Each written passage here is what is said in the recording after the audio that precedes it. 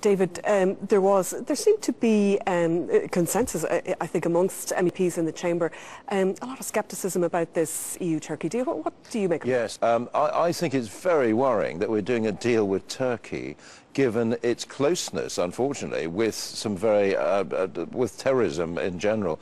So I'm afraid this won't wash. And Leah touched quite rightly on that deal.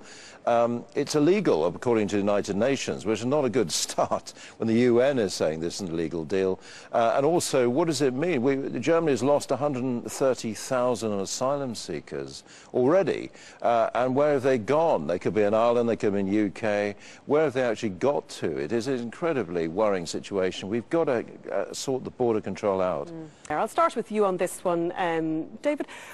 What was wrong? You're a member of the Conservative Party, but you're not happy with David Cameron's deal. Why not? No. I'm afraid I think it's feeble and irrelevant. I've said that publicly. It doesn't address what we were looking for as fundamental change in our relationship with the EU. If it could be done through renegotiation, then fair enough. But I'm afraid this means that Brexit's the only way we're going to drive, as I say, that fundamental change in our relationship. The British people are just not happy, quite rightly, with what's going on in the EU.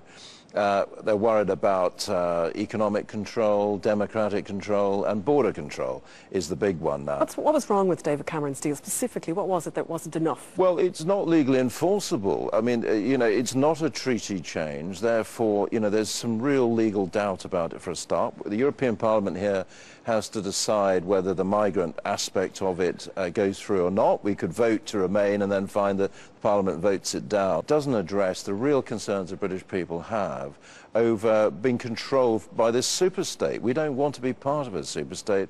We want to run our own country.